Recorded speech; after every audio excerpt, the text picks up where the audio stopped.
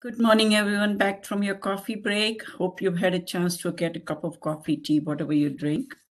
We had a wonderful, very thorough presentation from Sam Rainey on IVRT methods.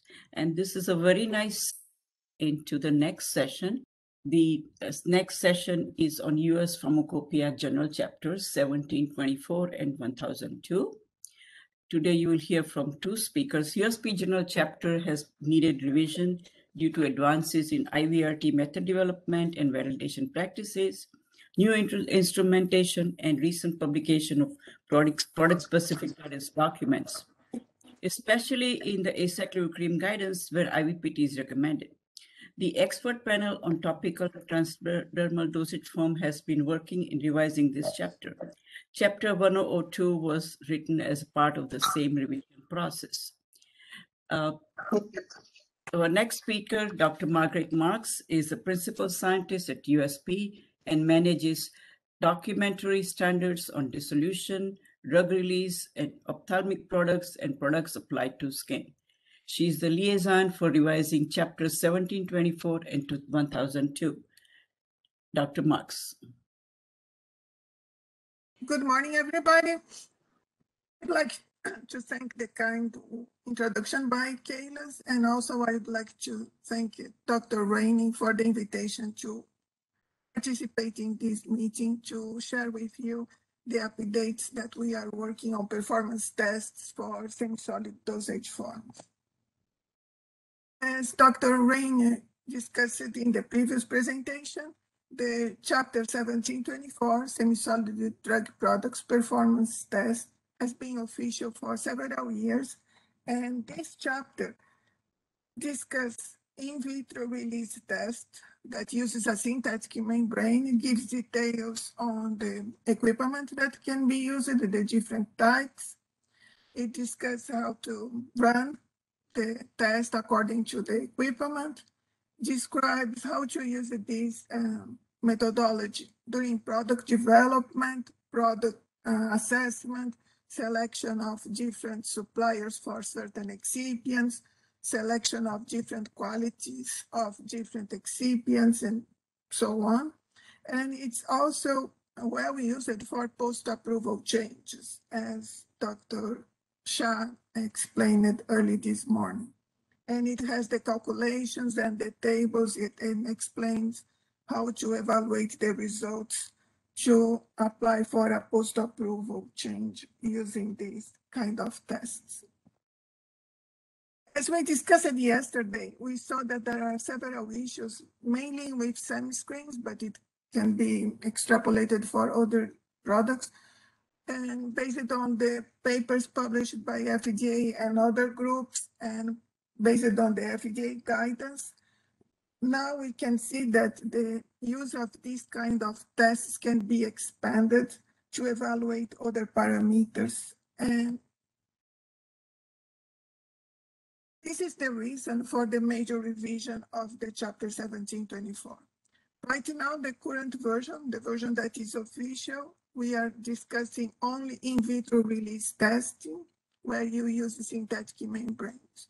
And because of all these discussions on sunscreens and other products that have been going on, it was decided to revise the chapter to include in vitro permeation testing, to include the equipment, to include the procedures, and in this case, we are going to use human skin. And like Dr. Rainey said early this morning, the equipment in general is the same that you are going to use for an IVRT, but instead of a synthetic membrane, you are going to use human skin.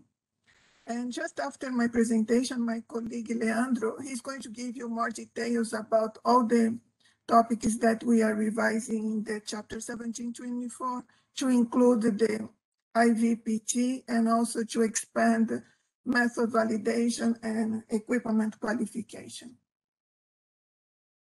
To do this major revision, we have an expert panel, and on the screen you can see the members of this group.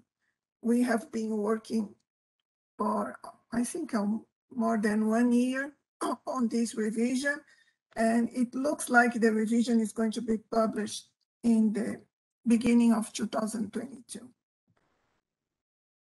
During the discussions on the revision of 1724, and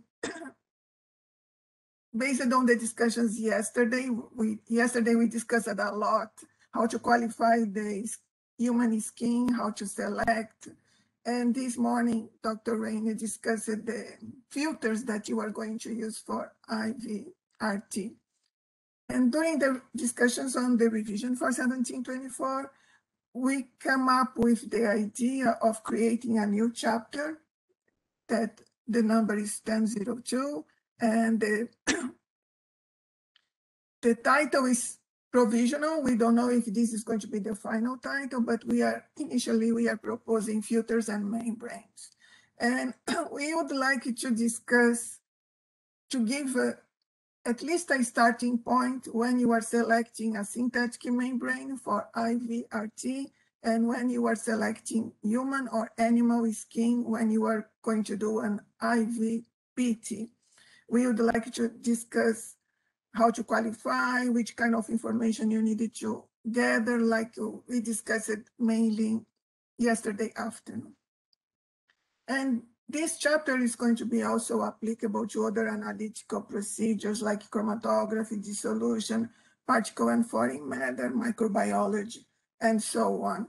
So this is why it's a new chapter, and it's very broad, and it's going to be a starting point when you are selecting a filter or a membrane for a particular application in the evaluation of pharmaceutical products. And right now, we are thinking about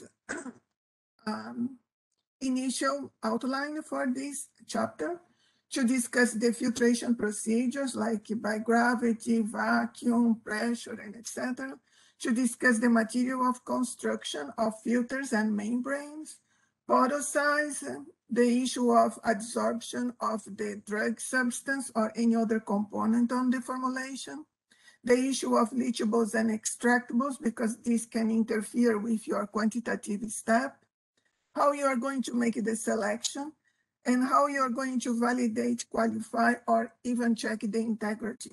Like yesterday, we had some discussion on there are several procedures that you can use to evaluate, to check the integrity of the skin.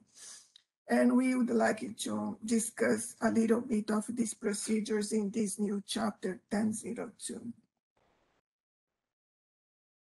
So every time USP proposes a revision, the revision is published in the Pharmacopoeia Forum. Here you have the link.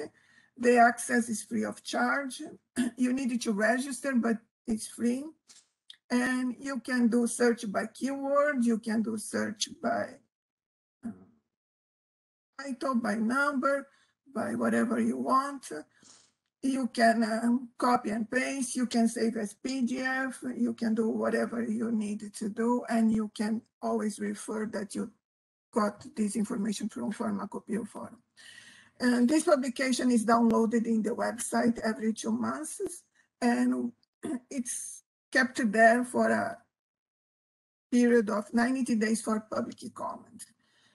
And because this revision to 1724 is a major one, I really encourage you to access Pharmacopoeia Forum to see what we are going to propose and to send your comments and suggestions.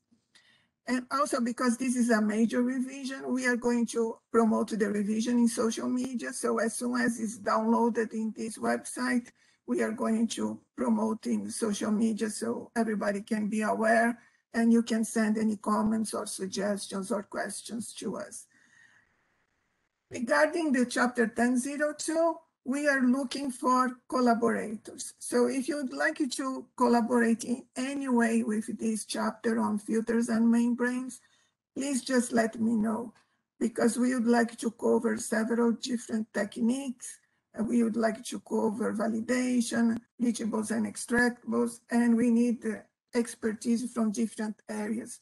So if you have anything that you think it will be useful to put in this chapter for filters and membranes, please let me know and I can include you in the working group that is developing this new chapter.